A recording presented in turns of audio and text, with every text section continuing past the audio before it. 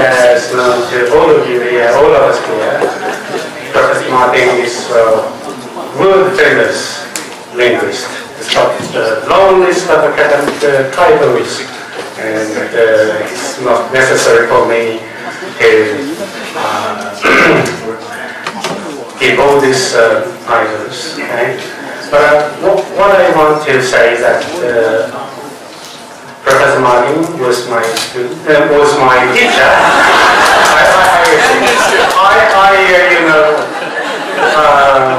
Unconsciously reviewed my ambition. Was my teacher 30 years ago when I was a student back at Sydney University. He is still my teacher, answering many of my questions. Okay? And of course he will be my teacher for the rest of my life. In my mind, he's not only a teacher, not only a friend, but great thinker and a creator. Because he put forward so many new theories, original ideas. Okay? We all know appraisal system, positive discourse analysis, individuation, and so on and so forth. Okay? So I'm sure his lecture today will give us a lot of new information, a lot of new ideas about knowledge building, especially knowledge building in school situations. Now, Professor Martin. Okay, thank you very much. It's working? Not really. Yes, yes. You just have to hold Closer, it closer. Wow. Roll it up. Okay. Nice to be back in my second home. So it's nice to see you all again. Thanks for coming. Okay, so I'm going to look at, talk to a research project that I'm engaged in Sydney now, looking at junior secondary history and biology teaching. I'll begin by introducing you to the theories that are informing this research, and then reinforce some of the things that Jian Chung talked to you about yesterday in terms of semantic waves, and then I'll talk about how we tried to translate these ideas into a discourse that would work for the content teachers, the history and biology teachers, or other content area teachers in secondary school. Okay, so informing theories first. It's a joint research project informed by linguistics and sociology, specifically systemic functional linguistics and legitimation code theory. And it's focusing on knowledge building in junior secondary biology and history. More specifically, a dialogue between SFL, okay, and one particular iteration of SFL with a stratified content plane and a discourse semantics, that kind of model. In relation to one application of this model in language education, referred to by Americans and now by everyone as the Sydney School. And David Rose and I have written an introduction to that now, and there's a couple of other great books that have come out of Australia in the last couple of years as well, by Helen de Silva Joyce, Susan Pease, and also Bev Darabank and Pauline Jones. So I think our pedagogy is very accessible now in ways it wasn't until a couple of years ago. Dialogue with Carl Mayton's legitimation code theory, and that's his book which came out this year called Knowledge and Knowers. A book that's published in China before too long. Very good writer, very amusing writer, and one of the most important books of this decade, I'm sure. He describes his approach as a realist, social realist approach that builds most directly on the ideas of Basil Bernstein and Pierre Bourdieu. Integrates insights from sociology, Durkheim, Marx, Weber, and Foucault, SFL, philosophy, Karl Popper, and critical realism, early cultural studies, anthropology, especially Mary Douglas and Ernest Geller, and other approaches, and that's the little icon that he uses to be an emblem for his ideas. Dialogue has been from 2002 intensively when Karl first came to Australia, and he's now working at the University of Sydney and living in my home suburb, and so we have lots of chance to interact together.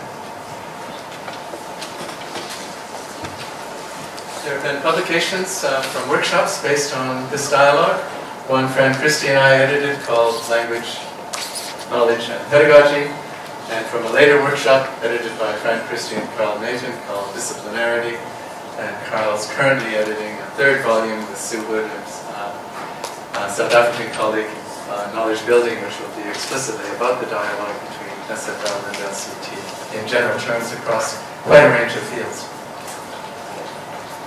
And the particular work I'm talking to, a special issue of Linguistics of Education, was published a couple of years ago, 2013, and you can have a look at more detail at the papers in that volume of that journal. Okay, the project could be seen as an elaboration of Sydney School genre-based literacy programs, such as Reading to Learn, David Rose's program, with the focus on field alongside genre. So, as well as mapping the genres for each discipline in the junior secondary school,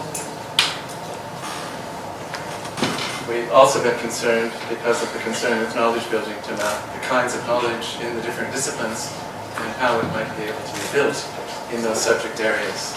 So, a strong field focus balancing the earlier curriculum pedagogy focus on genre.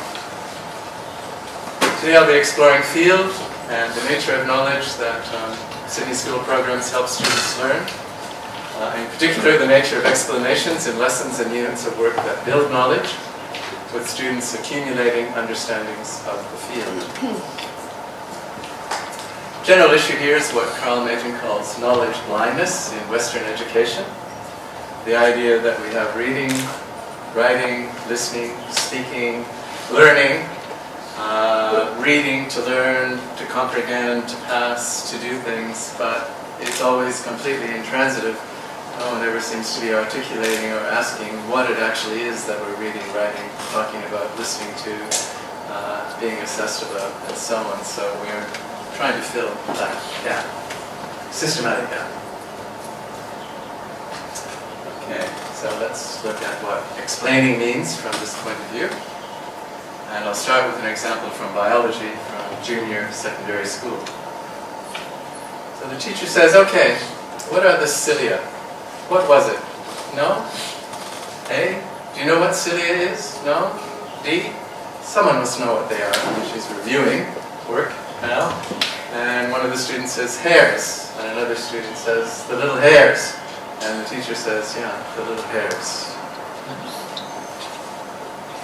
And this teacher does something, unfortunately, rather exceptional, which is to then consolidate this understanding on the board as part of a table, cilia, the hair-like projections from cells lining the air passages, and they move with a wave-like motion to move pathogens from the lungs until it can be swallowed into the acid of the stomach. And the students are able to copy this down or perhaps get a handout and consolidate their knowledge that they've talked about orally. In Carl Mayton's terms, what we would be looking at there is what he refers to as a semantic wave, with something that is more abstract and technical being unpacked into something that is more everyday and familiar, and then critically repacked up into something that would constitute a piece of biological knowledge.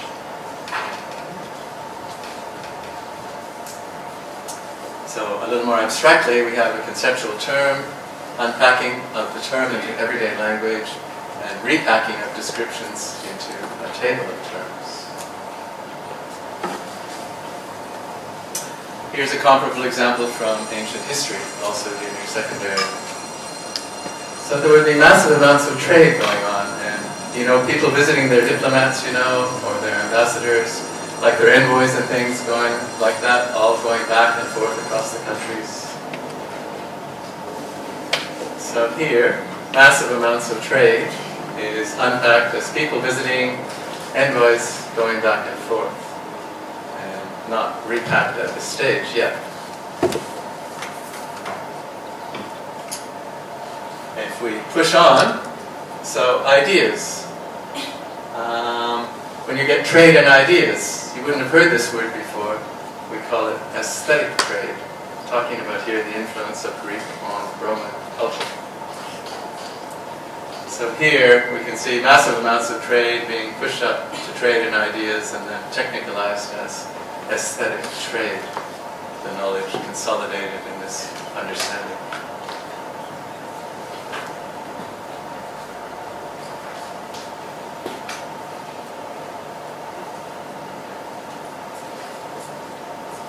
Okay, so from a linguistic point of view, that's the sociological model. The question, of course, is how does language do it? And what I'll do now is turn to this, and I'll frame the discussion in terms of the way we try to translate the linguistics for teachers. In this context, referring to the power words of their discipline, and to the power grammar, and I'll start with biology. Remember, we're working in a context in Australia where all knowledge about language has been removed from the curriculum by the progressivist and constructivist educators who argued that it was useless and harmful. You have nothing to start with as a linguist, so whenever you come with a linguistic insight, you have to think, how can I render that meaningful for people who have no conscious knowledge of language whatsoever. So here, a little longer passage, and I'll just take you a little further. The little hairs, basically they lead in an upward motion from inside your body out through your nose. Teacher's waving her arms up and down to show what's happening. So they beat up and they take the pathogens away with them. And guys, I don't know if I've ever told you this, but when you smoke cigarettes, the tar actually causes your cilia to be, because it's so heavy, to drop. And so your cilia won't work properly after that because they're too heavy, they've dropped, so they can't beat the pathogens out of your body. So that's one of the reasons that smoking is bad as well. Okay, all right, write this down under description. So there's the little consolidation we saw before, and that's actually part of quite a big table that she's using to consolidate this knowledge around the body's lines of defense against infection, bacteria, and so on, including skin, mucous membrane, chemical barriers, and other body secretions.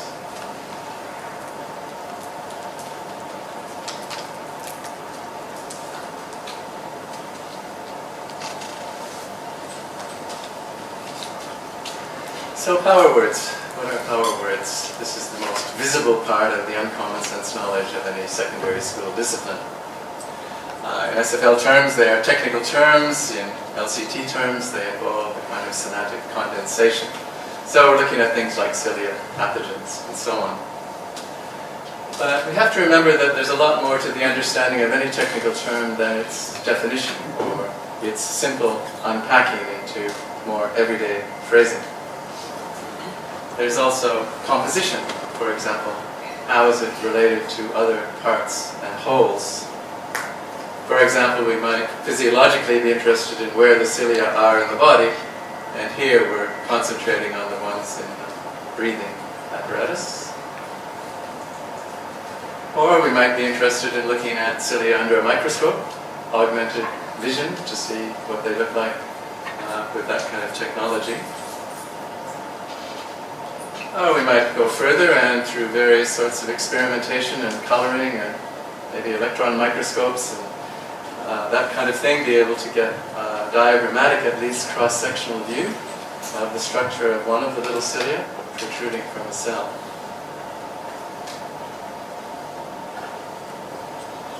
So we have the whole general question of the part-whole relations around any technical term, since all the concepts are going to be configured in terms of parts and wholes as part of their meaning. And it's a question of how far you go in either direction in the discipline, in that unit of work, in that lesson. At the same time, all of these concepts are cross-classified in another way, taxonomically, into class and subclass relations, and they may be multiply classified in these terms. Classification we're very familiar with in biology from the general Linnaean framework of kingdom, family, class, and so on. So it's a general question here, are we classifying, subclassifying things or classifying them into larger, more general categories? So there is my best take, based on wiki only, I'm sorry, of what we're talking about here. So some kind of organelle, eukaryotic cell, and the cilia are a small protuberance from a eukaryotic cell. And they may either be motile or non-motile. The non-motile ones are essentially for sensing chemical environment of the cell. facilitate chemical reactions.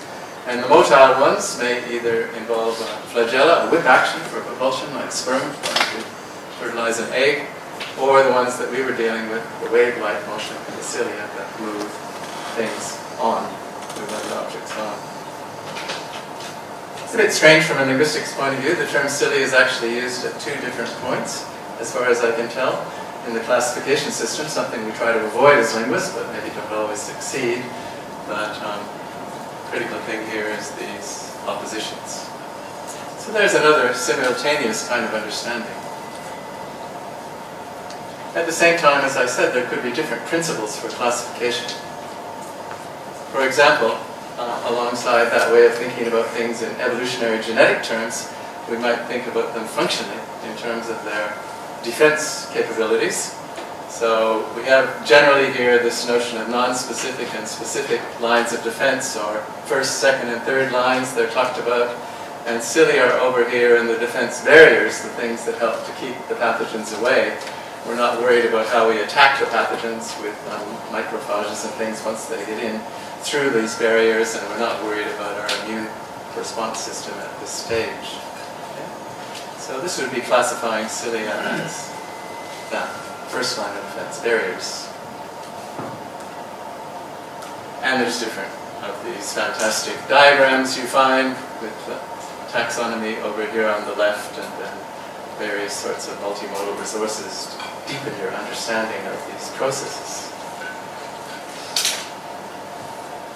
Technical terms that I've been talking about so far refer to entities, but technical terms can also refer to activities, implication sequences, processes, if you like, things going on in a field, things like inflammation, phagocytosis, engulfment, related to what we're talking about here. They may be tiered in various ways, so there are various levels of activity. Inflammation has various stages: increased diameter and permeability of blood vessels, phagocyte migration and phagocytosis, tissue repair, there's various things your body does to recover from the attack. Again, we might have various kinds of diagrams that focus on particular parts of this, the bacteria entering through the barrier, and then what happens when the blood vessels dilate so that the macrophages can squeeze out between the capillary walls and attack the bacteria out here and engulf them, gobble them up, neutralize them in that way. And we might look in more detail still at how a phagocyte destroys one of these pathogens, building more detail into our activity sequence, so a more detailed tier of analysis. And put it all together, not all of it, but put a lot of it together in one of these aggregating diagrams.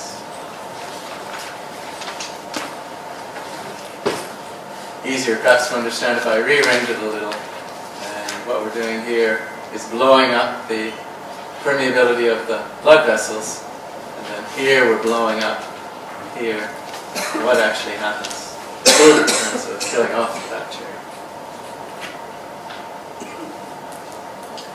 The board notes for this inflammatory response: fever helps reduce the reproduction of pathogen cells in localized areas.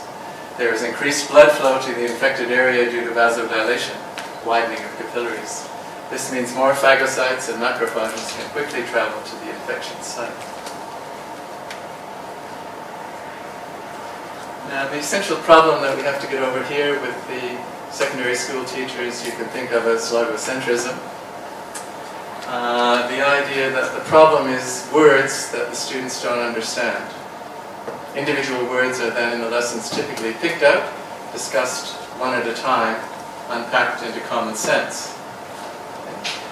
Very little is said about their composition, their classification, their participation in activity sequencing and so on, other than a little bit that might be part of the definition. So you don't get sort of a holistic picture of the meaning of any one of these difficult words. It focuses just on the word itself. I don't know if you're familiar with this kind of teaching device, which is called an ideas map or a mind map. What essentially you do in linguistic terms is just collocate words with one another because they belong to the same semantic field. the lines don't represent particular relationships.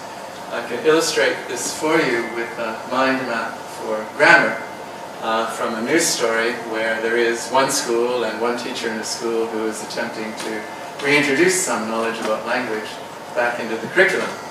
And the little mind map of terms is over here, grammar, with all of these grammar terms tied to it with collocation lines. If I blow it up a little bit for you, it looks like this. You have grammar, you have verbs and tenses, adverbs, connectives, morphemes, prepositions, adjectives, and so on.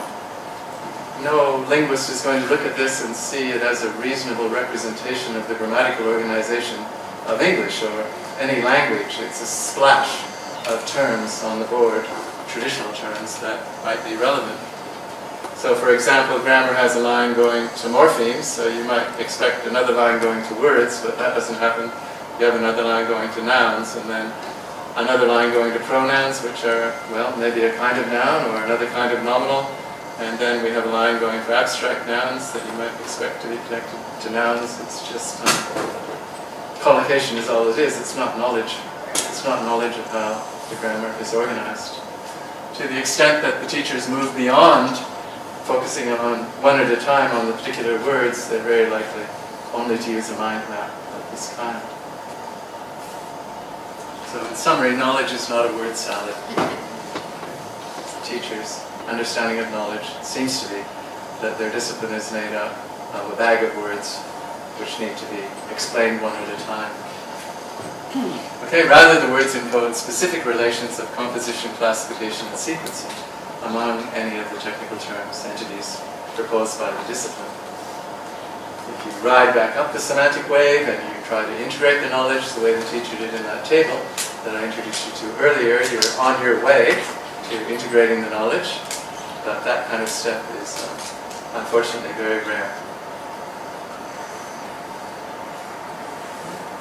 So you might understand that cilia are little hairs, but not very much about how they're composed or decomposed, not very much about their classification, and not very much about the role they play in the sequences that are critical to the discipline.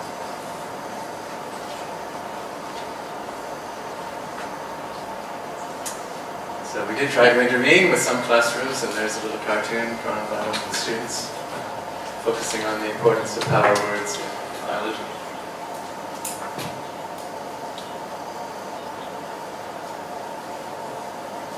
This brings us to power grammar, to nominalization, or more specifically experiential metaphor. And logical metaphor we'll come to in a little while, which is, you can think of it in SFL comment on LCT. It's an anti-gravity machine. It's a way of making things more lexically dense and to lighten the gravity of a term. Examples related to what we're talking about: the reproduction of pathogen cells, increased blood flow, vasodilation here, the widening of capillaries, the infection site, and so on.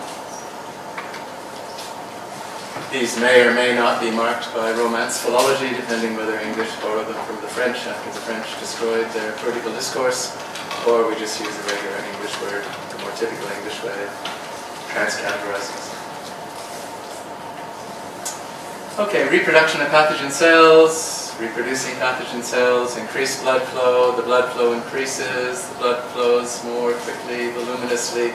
You do note when you try to unpack some of these that it's hard to get exactly the same meaning if we switch from the written form, nominalized metaphorical form, to the spoken form. You lose something.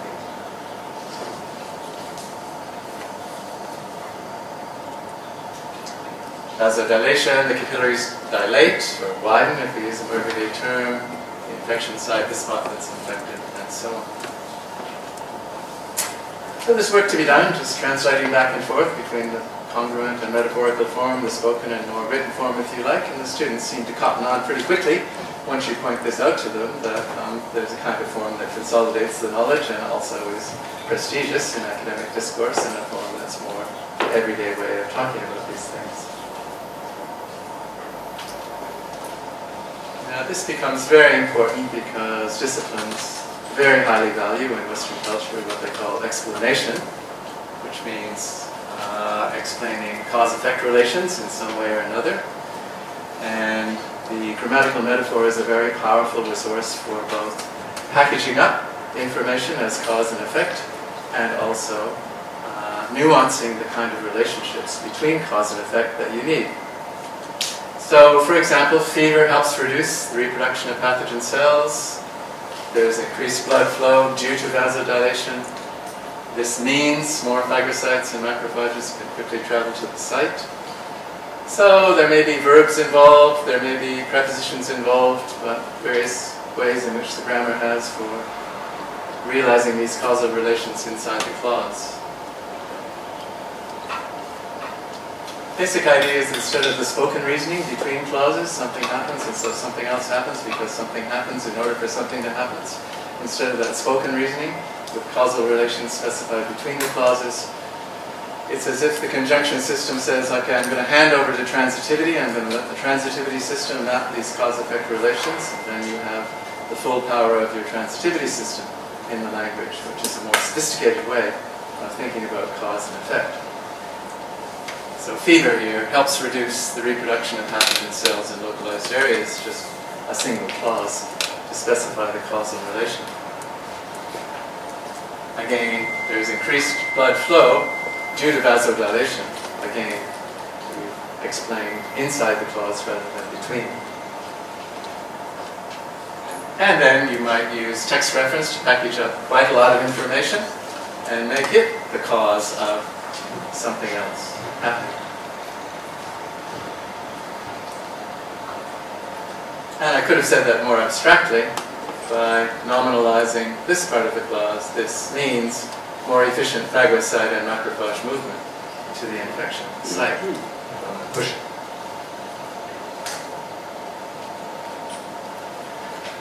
So this is the general motif here, cause in the clause, because of its power to pack up things into causes, pack up lots of meaning into effects, and relate the two inside the clause. And this is the kind of agnation, the kind of switching, the kind of movement between spoken and written, or a kind of map of the semantic waves in a sense too, of expressing thing in the more nominalized form than less nominalized, and then hopefully packing it back up again.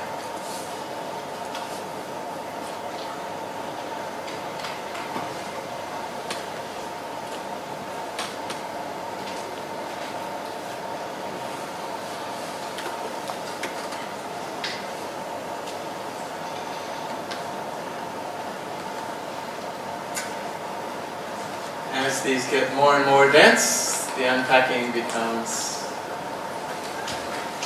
more and more complex, intricate, if you like.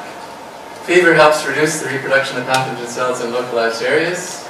There is increased blood flow to the infected area due to vasodilation, widening of capillaries. This means more phagocytes and macrophages can travel quickly to the infection site. So body temperature rises, and so pathogen cells reproduce more slowly in localized areas, and so blood flows more voluminously to the infected area because the capillaries widen, dilate, and so more phagocytes and macrophages. It becomes very long-winded. You run out of breath before you get to the end of the explanation. Okay, so let's just switch over to the humanities now and look at history discourse and understand a little bit about how it differs and resembles science in the way it uses language to build and operate with power words and power grammar. So historians also obviously make use of power words, specialized in technical terms. Mycenaean society, New Kingdom Egypt, the Augustan Age, Garum, Forum, Gaul, and so on. We're working on ancient Rome here. In relation to composition, history is probably comparably technical compared to science, in the division of time into periods and cultures into societies. So we have ancient societies, Old Kingdom Egypt, Persian society at the time of Darius and Xerxes, Mycenaean society or historical periods, New Kingdom Egypt to the death, the Greek world, Rome, the Augustan Age, and so on. Fairly elaborate, part-whole taxonomies of societies and periods of time.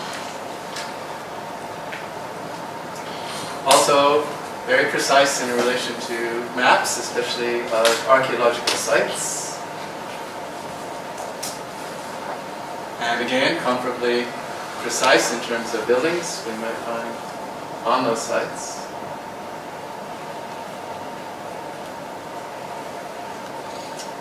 History also involves a range of what I call specialized terms. They're not really that abstract, but they're unfamiliar because they come from another time, another place, from another culture. So the students will not have heard of this kind of fish sauce, garum, or they may not know where Gaul is as an old name for kind of where France is now, or they may have idea of an inn or a tavern they've never heard of, or a peddler. They've certainly in Sydney never seen a peddler in their life. And these have to be explained as well. Garum is a type of fermented fish sauce, was an essential flavor in ancient Roman cooking. And we know about it because of the frescoes and the vessels that have been found. Pompeii, for example. Prepared from intestines of small fishes, macerated in salt and cured in the sun for 1 to 3 months, where the mixture fermented and liquefied in the dry warmth, the salt inhibiting the common agents of decay. So we know quite a bit about it and how it was made, manufactured. But these specialized terms tend not to be fully composed or decomposed or classified and subclassified as in biology. We don't learn precisely how garum fits into an exhaustive account of the diet in Pompeii, for example. But rather it's important because of the evidence we have, the artifacts, frescoes, written evidence reflecting its significance in the economy of Pompeii. So here, under trade, Pompeii, we have garum mentioned as one of the key export industries for Pompeii.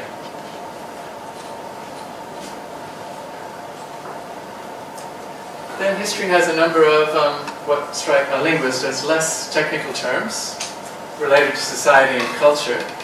They're also much less thoroughly composed and decomposed, classified and subclassified. And I refer to these informally from a linguist's point of view as flexi-tech. They're a kind of technicality that has rather loosely defined borders and can be used then to apply to quite a range of situations and perhaps even taken up and redefined and used in a different way by another writer looking at another field of inquiry. By these words I mean economy, culture, social structure, politics, religion, or in terms of economy, trade, commercial trade, aesthetic trade, commerce, industries. I put these little etceteras here because when you work through the textbooks and the syllabi, there are sort of different listings of what matters, and you're never sure if you've got to the end of the list, and you're also not sure why the lists are different in different textbooks, in different curriculum documents, in different classroom materials. For example, if we take up the idea of cultures, this is a little bit hard. The influence of Greek and Egyptian cultures. What does that mean? What would the influence of Greek and Egyptian cultures mean, okay? No idea, right? What it means is, if we started to look at all the things in Pompeii and Herculaneum, what objects may be showing Greek design, or Egyptian design, or Greek mythology, or Egyptian mythology, or what building techniques, like columns? Are there Greek columns? Are the themes of their artwork reflecting it? So it's saying, remember when we started, we said that Pompeii had originally been settled by Greeks, okay? It looks hard, they're looking at an exam question. But all you got to do is look and think what things are there. Let me give you a big clue. Some of them are massive, and you start singing, la la la. Theaters, the students say. Theaters, okay, theaters are Greek design. The Greeks invented the theater, and then the Romans shaped the idea because they like it too. So some of these things are very obvious. So what is a culture then? Based on that little bit of discourse, it's designs, mythology, building techniques, artwork, examples of a building technique, themes of artwork, this kind of theater reflecting this kind of architectural design. These things are evidence of culture, or what exactly is the relationship here? It's the kind of thing that frustrates me as a linguist, where I want things to be much better defined and much more clearly classified. But for people coming from the humanities, they're far more comfortable with a little more of a flexibility around terminology. Similarly, if we looked at our trade passage, where we worked our way through to aesthetic trade, what is trade? Well, we seem to have in this lesson at least commercial trade and aesthetic trade. Aesthetic trade is people visiting, diplomats going back and forth. You would think some other things as well.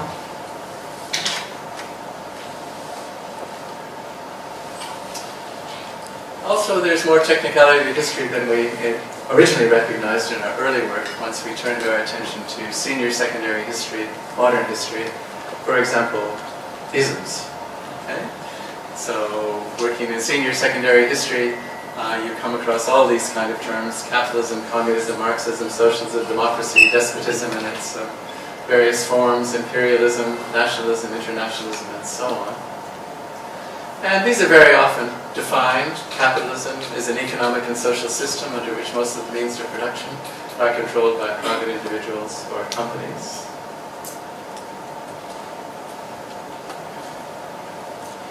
They're pretty canonical flexi-tech. You can use them and make them mean what you want them to mean. This helps, I think. You can apply them then to the Cold War, to Indochina, to Palestine, quite a range of historical situations. And some of them do seem to enter into some taxonomic oppositions, for example, capitalism and communism.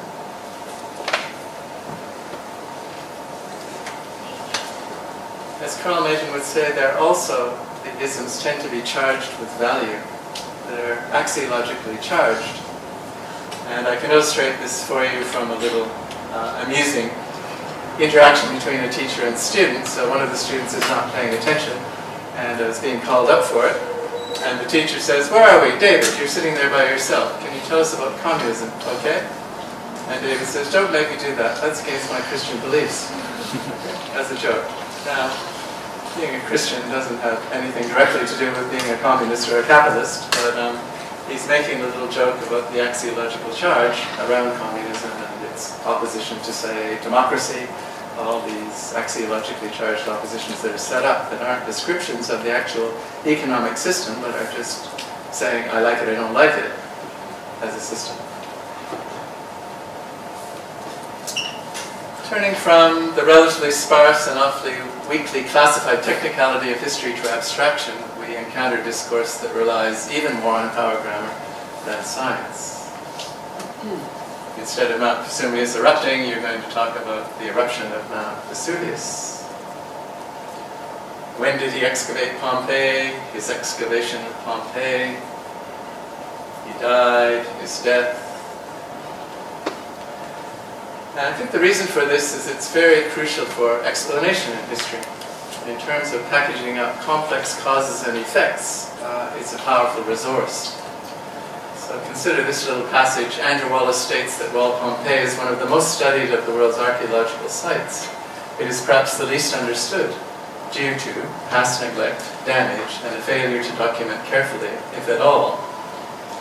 So here's the little preposition inside the clause, circumstance, specifying the causal relation, and then we pile up these three experiential metaphors to consolidate the causes into one mega-cause that we're interested in. We also get this kind of discourse from managing time. The revolution at Pompeii in regards to archaeological methods began with Fiorelli's stage of occupation. Okay, so here the temporal relationship is being realized verbally inside the clause, relating these two experiential metaphors there. Cause in the clause more common, but you do find time managed inside the clause as well. So it's crucial, as I say, for explanation, for packaging up things. Fiorelli's stage of occupation allowed for greater documentation, more archaeological artifacts left in sight, and the breakthrough process of injecting liquid plaster into the body-shaped cavities made by solidified ash and the eventual decomposition of bodies.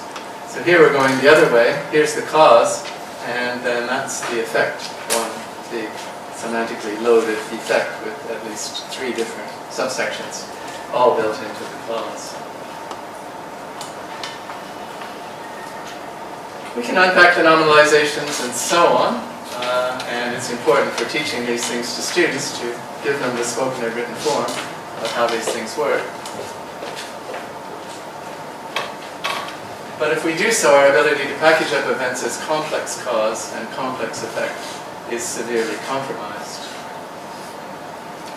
Here, that example we worked on, we want to have all of these three as the cause, the due to, relates to why Pompeii is the least understood site. And here we have the multiple effects. Beyond this, cause in the clause enables nuanced interpretation. Historians can borrow dozens, maybe hundreds of verbs into that verb slot to produce finely nuanced types of explanation. For example, did Fiorelli's stage of occupation allow for all these things? Did it encourage all these things? Did it contribute to all these things? Did it precipitate all these things? You don't just have and so and so and so anymore. You have very subtle, complex kinds of cause-effect relations. This is one reason why history becomes more metaphorical than science. Science doesn't have this. Science likes one kind of cause, thank you very much, not hundreds of kinds of cause. But for historians to have a sophisticated explanation, you do want hundreds of kinds of cause.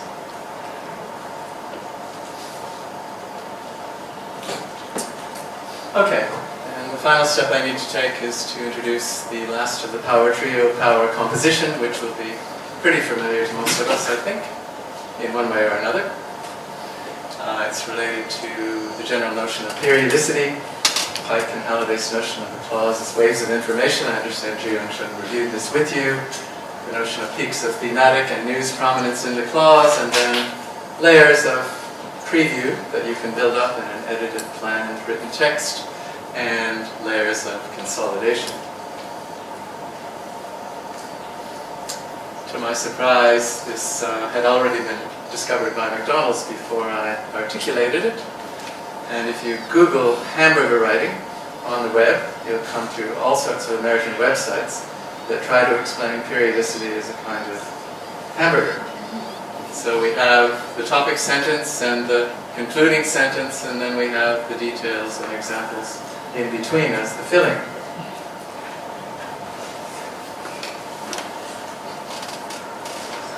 And we have Big Macs as well. Macro theme, macro new, and then our paragraphs, each potentially with their own hyper theme, hyper new structure.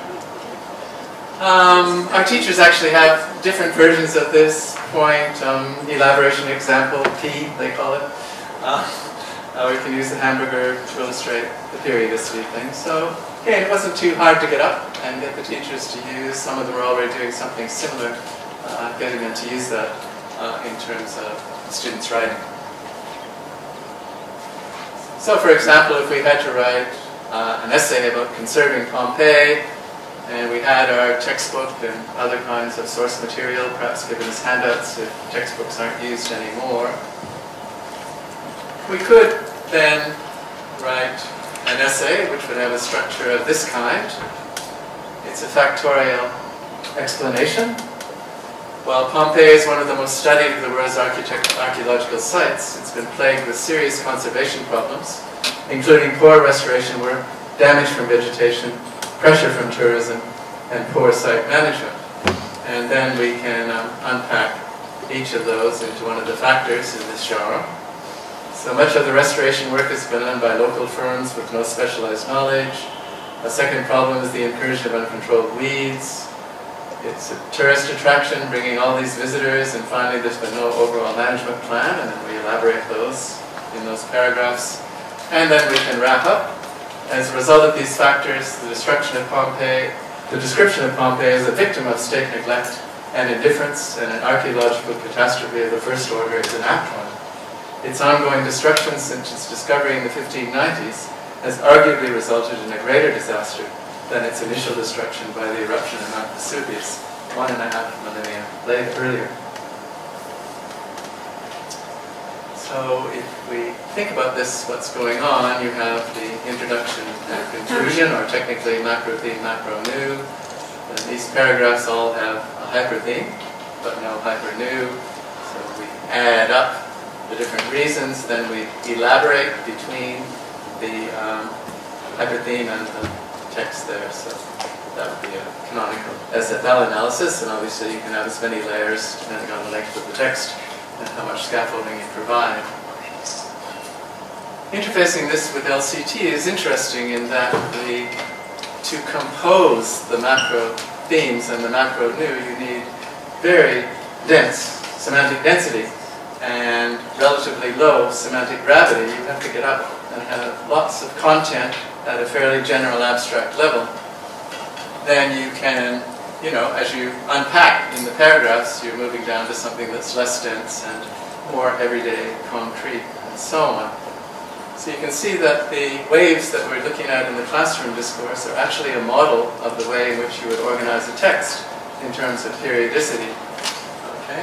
Moving down from your more abstract generalizations, parceling them out, getting down to the concrete evidence and so on, and then moving back up again to consolidate what you've done. This has the effect of giving a lot of power to your writing in the sense that you have the values and insights and generalizations, but you can back them up with the concrete evidence as well, and do that in this kind of wave-like pattern. And you're signposting your genre structure and the structure of these paragraphs very clearly for anyone who has to evaluate it or harvest information from it. Critically, power words and power grammar are absolutely essential for forming the higher level themes and news. If you don't have the power words and power grammar, you don't have the ability to consolidate knowledge at a high level of abstraction, so you can't actually scaffold and compose your text in these terms. Okay, so just thinking about the implications of what we're talking about here and what the practical consequences might be, trying to get from the functional linguistics and the sociology back into teaching practice. So basically what ideally we would be looking at is something like this. Uncommon sense information is stored in writing. Students have to be able to access that writing. There's various ways in which they're expected to access it in Australia. Traditionally by the textbook, but textbooks are not widely used anymore, unfortunately. More likely is that the teacher copies, Xeroxes, a handout from one or another textbook or some web-based materials and hands it out to the students, asking them to read it before the next class or in class. Or there may be web-based materials, or they may be told to just go to the web and find something about a particular topic. Ideally then in the classroom interaction you would expect the texts that you're dealing with and the things that are difficult to understand in them to be unpacked and repacked and then unpacked and repacked and unpacked, repacked, but ascending until you get to the point where hopefully the teacher in notes on the board or in a genre-based pedagogy in modeled joint writing with the students shows you how to pack up the knowledge that's been discussed orally into high-stakes writing. I'm just using this high-stakes term that our American colleagues use for talking about the reading that matters in academic discourse and the writing that matters in terms of assessment. What we actually find 90% of the time in the Australian junior secondary school is this down escalator. Okay? You take a word from the reading that you think the students can understand, like cilia, and describe it as little hairs. Then you take pathogen, turn that into everyday discourse. Then you take phagocyte, turn that into everyday discourse. There's no integration of knowledge across the top here. It's incredibly segmental. It's very, very logocentric. And what the idea is that we just keep dumping the students back into common sense by way of engaging with them, which is fine, okay, but leaving them there. There's no repacking into the kind of construal of knowledge, construction of knowledge that they started with, and it's highly segmental.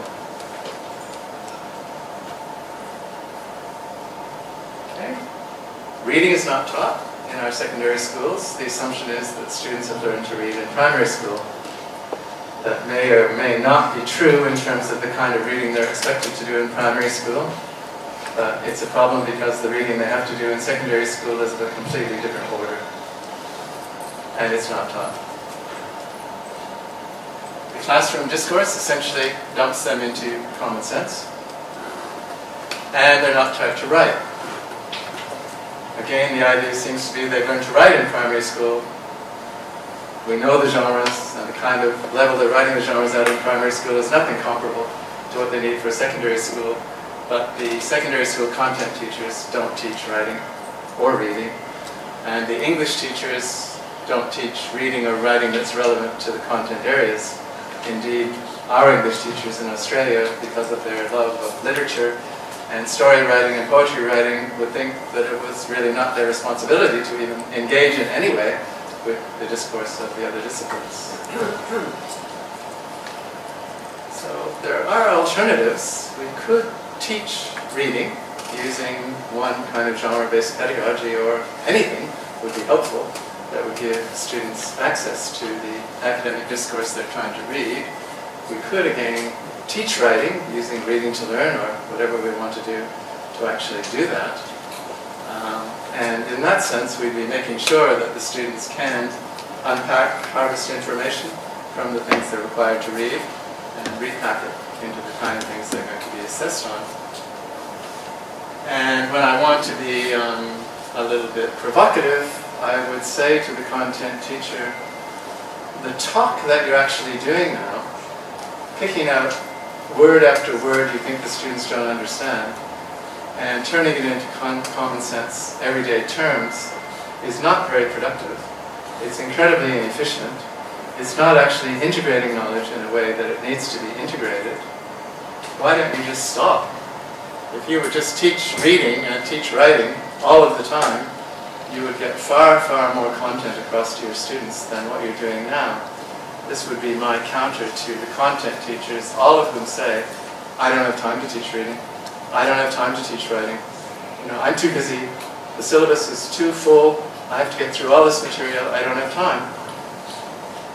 But if you sit and listen to their lessons hour after hour, or they play Guess What's in My Head about the technical term, what are cilia? Come on, what do you think cilia are? I'll give you a hint, and on that goes for 5 minutes till we dump the students into common sense. It's not a very efficient way of moving through things. Okay, so I think ideally we would want to be able to teach high-stakes reading. We want to get students to the point where they can actually listen to a fairly monologic lecture.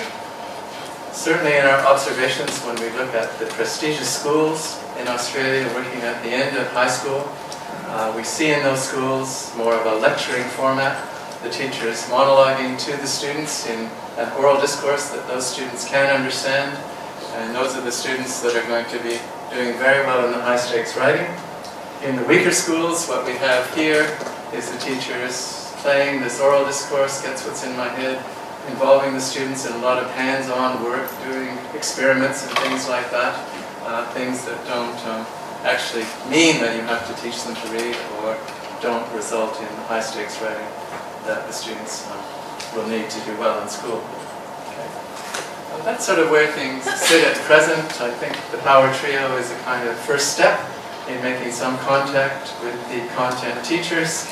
If the content teachers are working with a group of students where they're incredibly frustrated about their results, they will come round and devote some time to thinking about the things we're talking about, and we can make some progress, but we have a long way to go.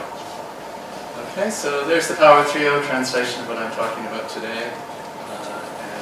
I'm not sure how relevant it is to your context here in China, but good luck. Thank you. We still have some time for questions. Please. I just have a question for you between what I thought was when you're talking about technical terms, the power words. On the one hand, with the teachers, you were saying that it's not enough just to have the technical term, but the technical term fits into this whole picture. Yet, with the students, there is this notion that you need to use the power words. So what's the relationship between those two aspects?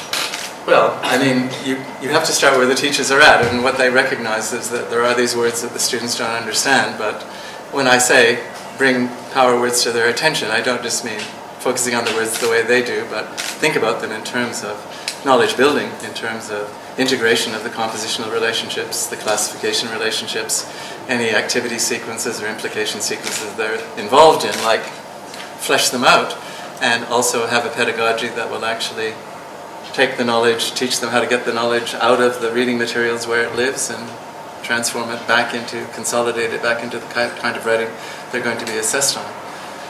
Say, by power words I mean more than power words. Make the words powerful by dealing with the composition, the classification, and the sequencing. Yeah. More questions? Yeah, yes, please. You'll need a microphone from there with Jeff Old name.